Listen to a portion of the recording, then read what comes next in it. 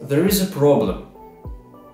Deadly dangerous step voltage may arise from accidents in electrical installations, and sometimes it's difficult to find the point of fault because you can't see it.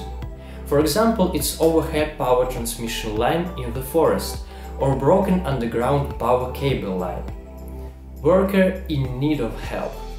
Worker needs SVD Pro.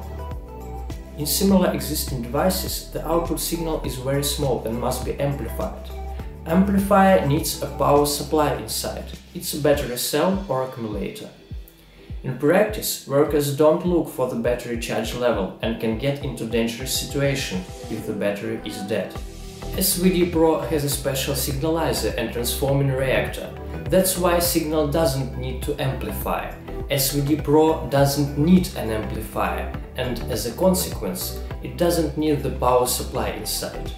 It is the main distinguishing feature of the device, which is patented. SVD Pro protects the worker with bypass, moreover helps to find the point of fault, because the device signalizes pulses with different frequency. And when worker approaches to the point of fault, pulse frequency increases.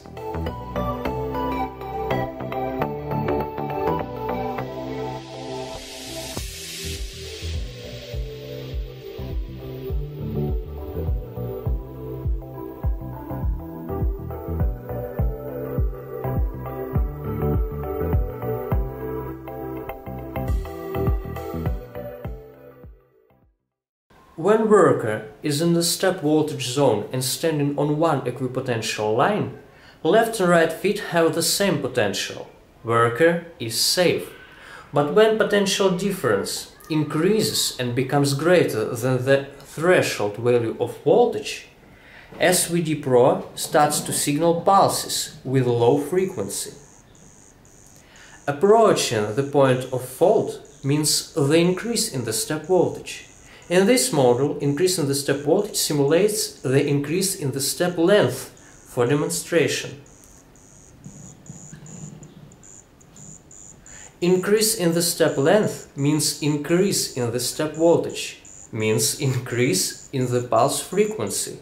In actual conditions, it means approaching the point of fault.